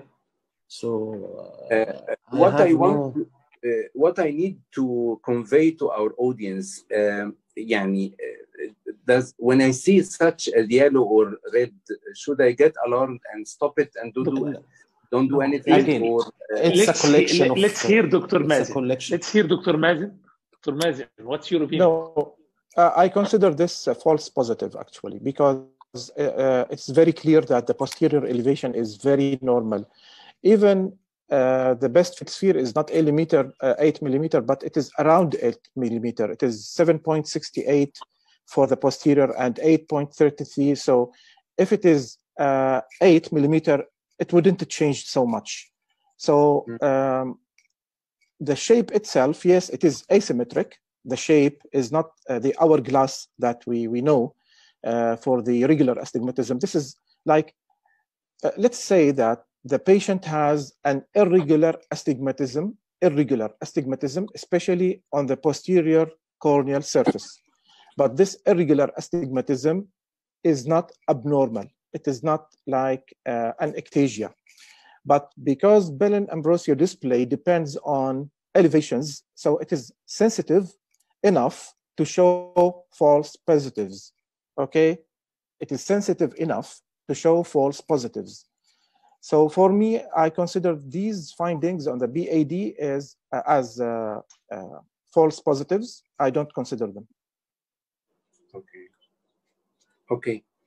So this is a 35-year-old female with low myopic error, low against the rule astigmatic error, average thinnest pachymetric reading, normal front and back elevation values, abnormal back elevation on the Belen-Ambrosio enhanced ectasia analysis, and PTI close to the lower standard of deviation. Question to the audience. What is your decision? No refractive surgery, LASIK, PRK, or other thing in your mind?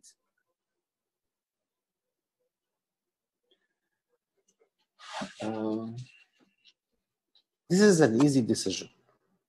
Oh, okay. Let's see the result. For you as expert, for us, we are just learning. Maybe there's a difference in Alexandria from the Upper Egypt in such conditions, according to the patients. Where is the risk? Regional result is gone. Result, please. Yes. PRK 41% and LASIK 37%. So they will do corneal refractive surgery.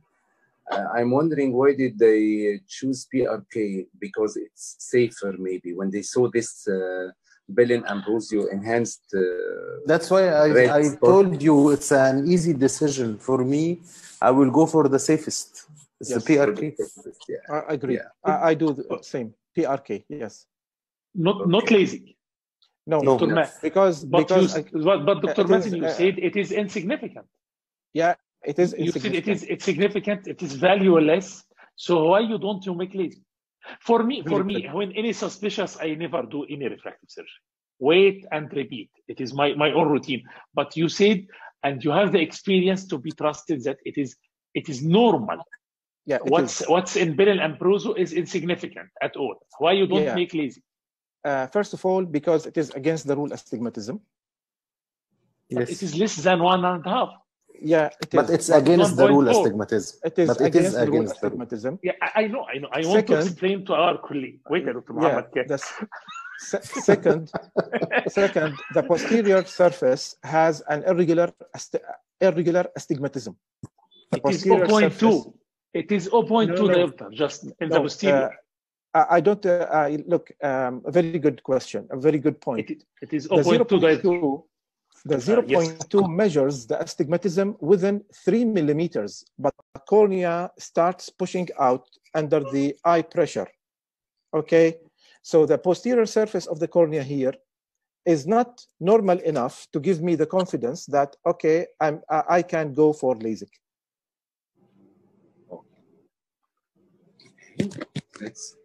That's very good.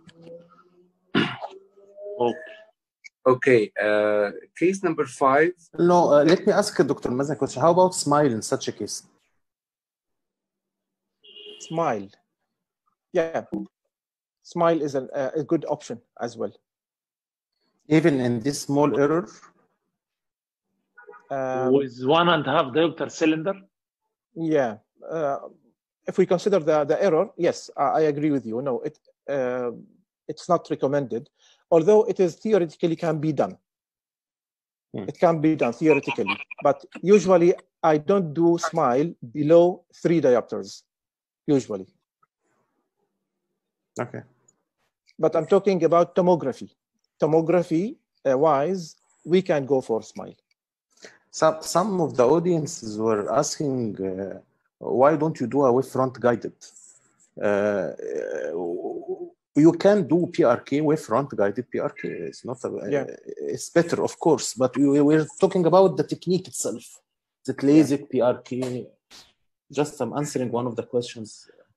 You sometimes, so Dr. Mazen, sometimes you can do film to SMILE for a case in which not candidate for film to LASIK. Yes, I consider SMILE. This very narrow margin. Yeah, I consider SMILE is similar to PRK in terms of biomechanics.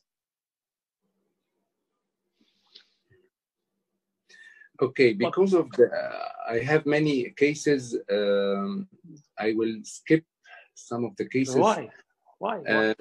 Because قاعدين الصبح احنا قاعدين دكتور مازن هنفطر سوا الصبح. مش هنلاقي الدكتور مازن كتير يعني فرصة نستغلها. فرصة طبعا. Let me يعني jump to case 8 and then go back if you have time to number 5 and 6 and 7. Because I need to know your opinion as panelists regarding the follow-up or the progression of cases of keratoconus. What are the Pentacam criteria that you follow?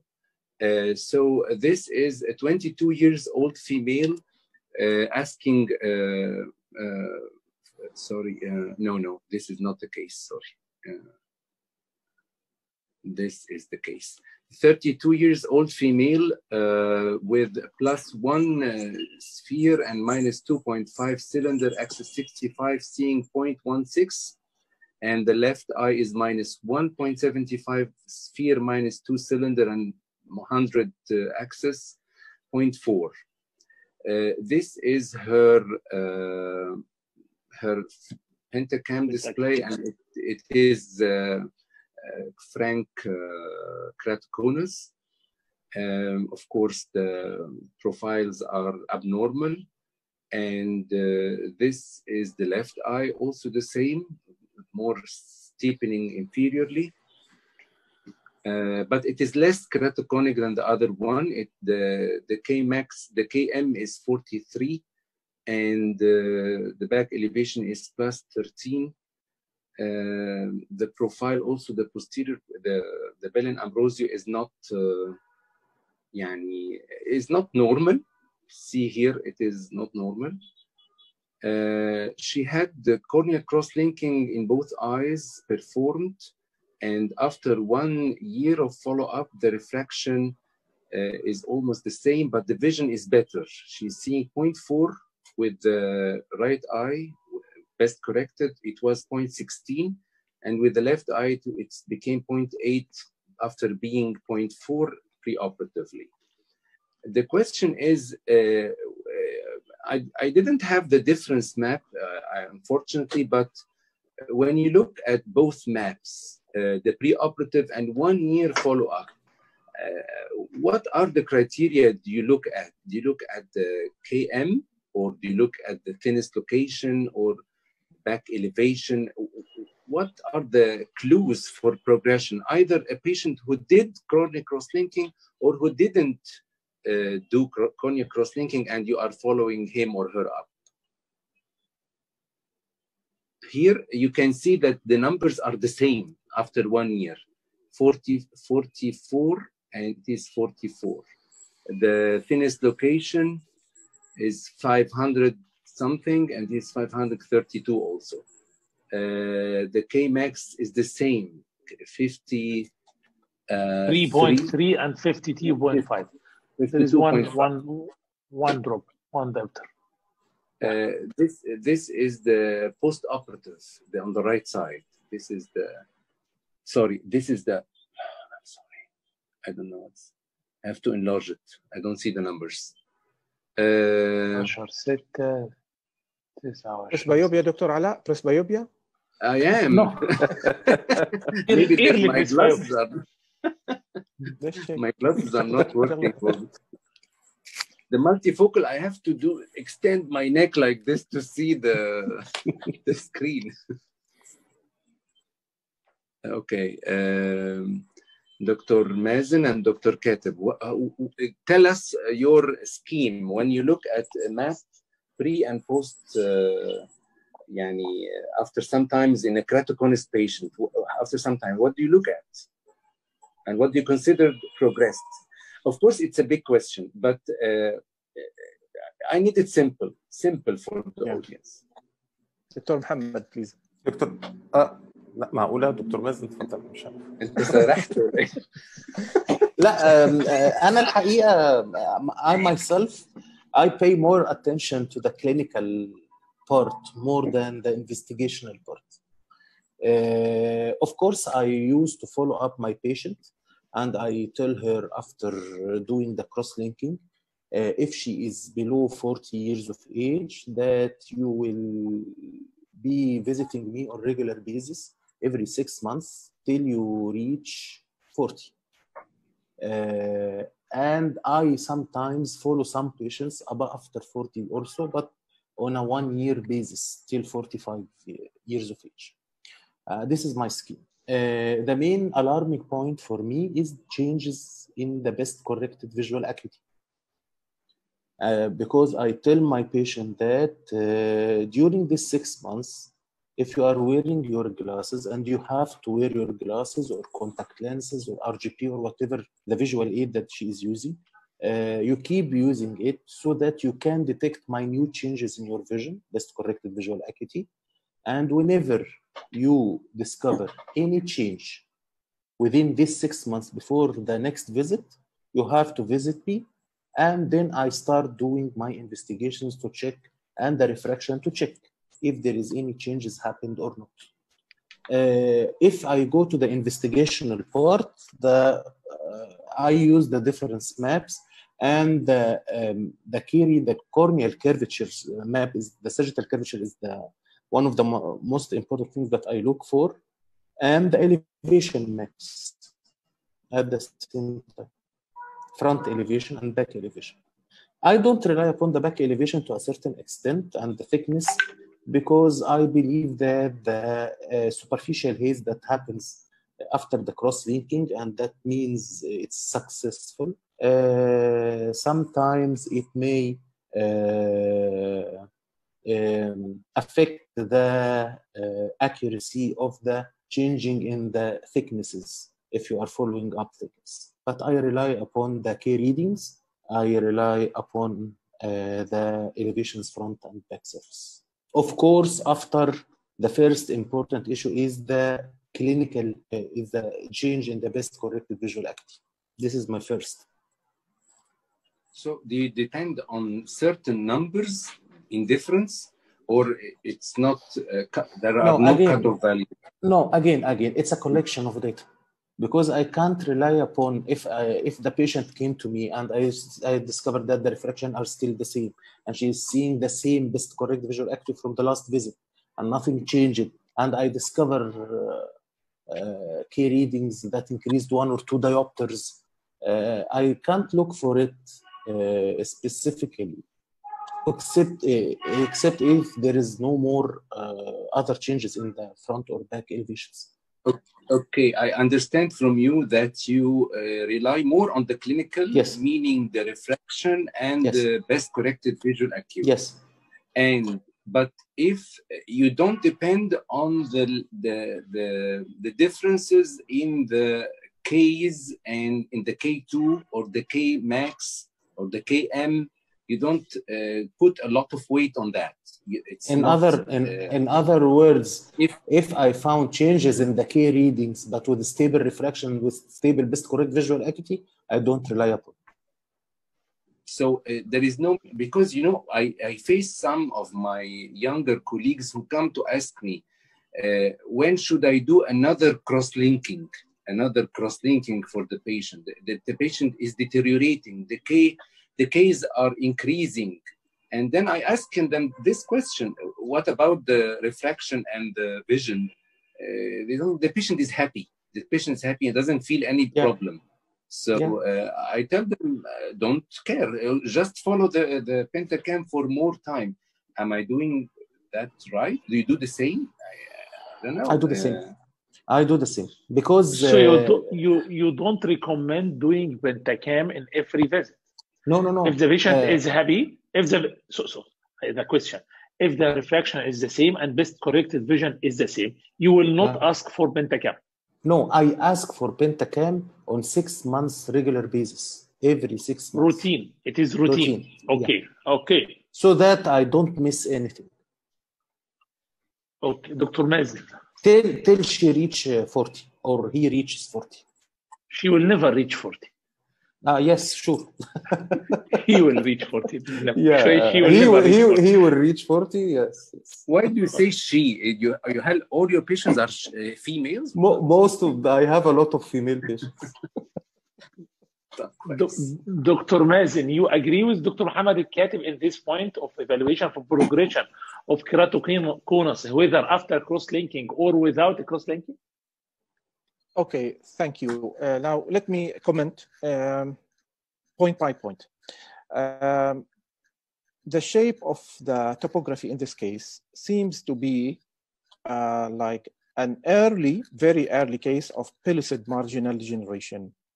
It seems to be. Okay, I'm not sure of this. Why? Because let's assume that this patient did not do cross-linking. We have to follow up. From where I get this impression, because if you look at the shape of the pachymetry map in the right eye, you will find it as a pyramid. Okay, and even yes, as you see, it is like a pyramid of Khofo maybe or Khafra maybe. So yeah. So it depends. If it is Khofo, then we have different plan of treatment. Yes. it's a joke. Okay, so as you see, it is a pyramid. So maybe now this is what I call the droplet sign. The droplet sign is a very early sign of pellucid marginal degeneration. Now it is to some extent or less extent in the left eye. Okay, you can find in the left eye a pyramid, but it is smaller. However, if I face such a patient with an age, what is the age of the patient, please? 20s. 20s. 22, 20s. 32. Okay. Yes. Okay. No, this is not the patient. Dr. Ala. No, this is not the case, Dr. Ala. This is not the case. This is not the case? It is the case. Plus this mixed astigmatism that you show. Yes. والله هي كيس. هي طب يبقى دكتور مازن بيتكلم مظبوط. This is most probably pellucid marginal degeneration. Yes. It's not. As you see, because فيها بلس زي ما هي. طيب it's a PMD. So however, let's say that this patient did not go previously for cross-linking, and I'm facing a female, and and she has this shape. So I would monitor the progression every 3 months rather than every 6 months. Okay. Now, what I look for the progression, what I look for, I'm talking about not cross-linked, okay? Because after cross-linking, something different. Now, this one, for example, is not cross-linked every 3 months. Now, I look at the ABCD Bellin staging, keratoconus staging. It is a system or a software within the Pentacam, which classifies the stage of keratoconus in every visit. And it gives very nice clues, actually, because it depends on zones rather than single points. So it is very good. I think this is the best until now to follow for progression. There is a special way of reading this ABCD. Okay, we are not going to talk about it. It will take a lot of time.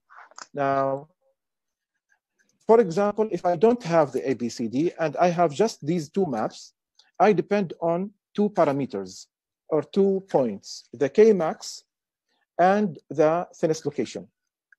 Now, based on some studies, there is a noise for every machine. There is a noise, which is the plus-minus standard deviation of reading errors. This noise of the machine increases when the Pentacam, when the cornea is more distorted.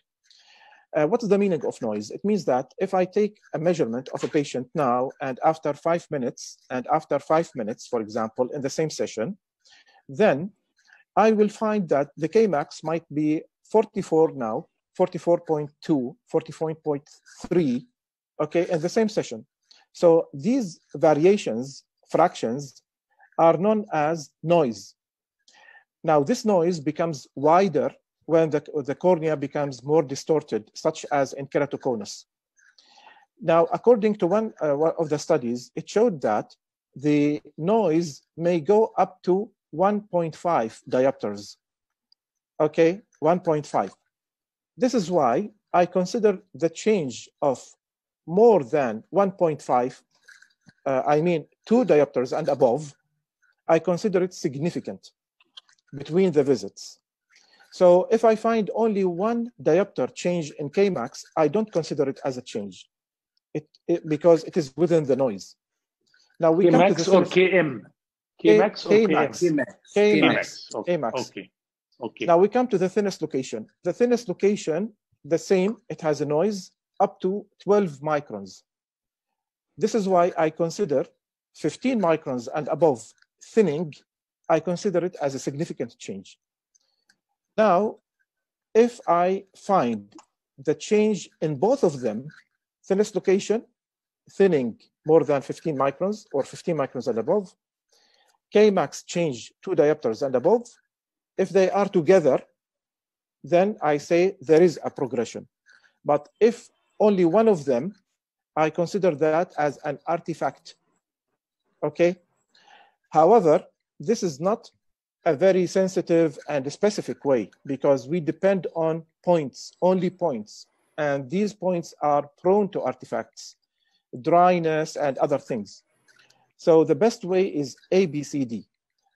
Of course, the ABCD, it includes within it the visual function. So visual function, as Dr. Muhammad Al-Katib said, is a very important factor. Although some of the studies, like John Kanalopoulos, he made a study and he found that visual acuity is not considered as an indicator of progression, because some cases progressed while the visual acuity stayed normal.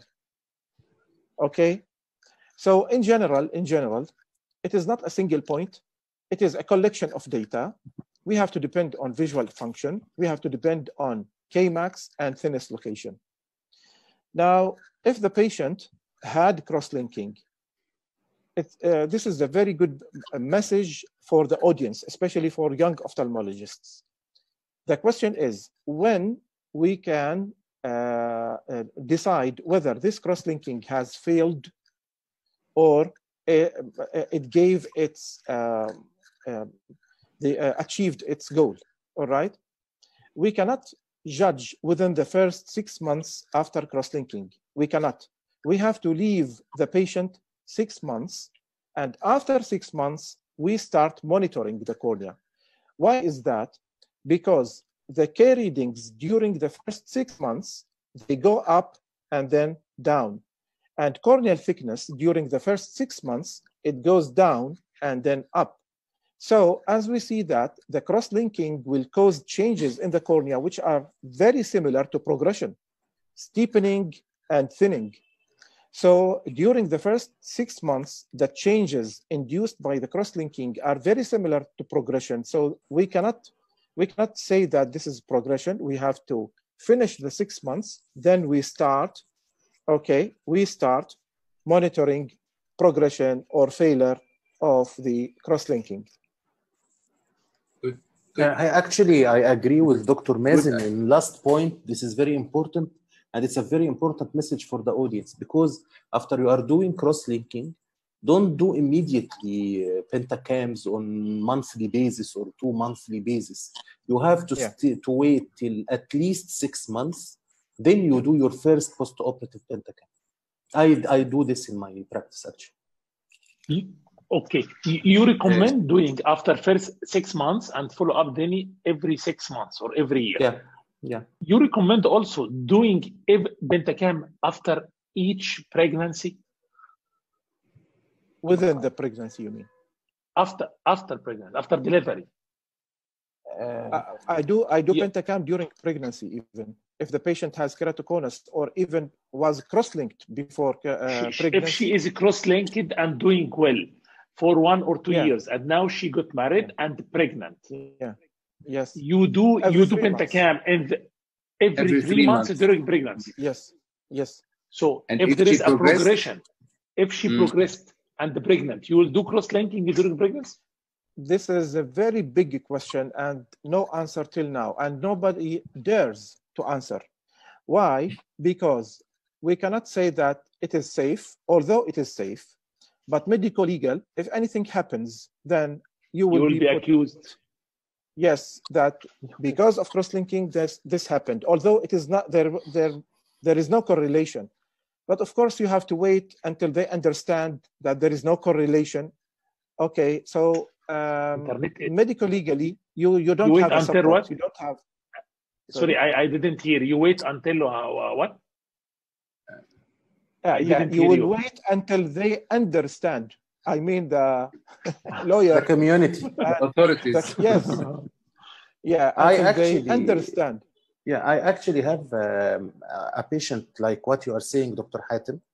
She was a doctor and she was a keratoconus, and the keratoconus was not progressive for at least 6 years. And then she disappeared, and then she returned back after 1.5 years and told me that there is a change in my vision. And when I asked her, I knew that she was pregnant in this period. So it happens, of course, that the pregnancy can turn the form fluced or the stabilized keratoconus to a more progressive part. Yeah, it's dangerous. But at the same time, when she came to me, she was pregnant, and her husband was a doctor, and he has the two opposite opinions, like Dr. Mazen said. Some people told him that cross-linking is safe and no problem. Others said there is no guarantee or there is no warranty that nothing will happen for the kid. So, and we decided not to do anything except after childbirth. And we postponed everything. And nothing happened. Nothing more added to the progression of the keratoconus during this period. Okay, as if it happens in the beginning of the pregnancy, and then it stops. It reaches the maximum, it stops. Dr. Ala, please, I find it is about 12, more than 12 with Dr. Mazen, and he is having midnight tomorrow. Midnight. So I promised him not more than 2 hours. So although I want to learn more and more, but I gave him the promise. Okay. So he starts to sleep with us now. So after your permission, Dr. Ala, we can finish it now? Of course, I was going to present your case, but no problem about my case. No problem. It's up to you. No problem. But actually, the discussion was very, very fruitful. I learned a lot, actually, and I thank you very much all for this contribution. And maybe we'll make another meeting in the near future, inshallah. Inshallah. Yes. Why not to do another one for more discussion? Because actually, a lot of things to be said about lens-based refractive surgery, a lot of things to be said about keratoconus management. Still, we have a lot of things to say about selection criteria for refractive surgery. So, yeah. We can do an episode 2 of Pentacam decision making. No problem. I don't think Dr. Hatem will mind, or Dr. Katib either. No, it's a great honor for me to meet you again. I meet Dr. Mazen, of course. It's a great honor. And I really appreciate المجهود الرهيب اللي اتعمل الحقيقه في ربنا يخليك لمصر. ربنا يخليك لمصر. فعلا شكرا دكتور مازن على قبول الدعوه، شكرا انك كنت موجود. انا فعلا بحب اسمعك واستفيد منك، وبستفيد كتير من الدكتور محمد الكاتب وعمنا الكبير الدكتور علاء غيث طبعا، وسياده العميد انا عارف هو موجود معانا بس الظروف غصب عنه مش موجود. دكتور احمد غنيم وهو بيعتذر. كان الله في عونه والله. فعلا all thanks to all of you, or thanks to PL Events for its organization, to Novartis for its sponsorship, and for Professor Ala Aghiz for his foundation of the Eye Lounge. Thank you. شكرا. السلام عليكم.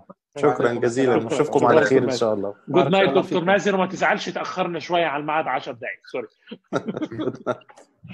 شكرا لك. على خير. مع السلامة. على خير. مع السلامة. عليكم السلام.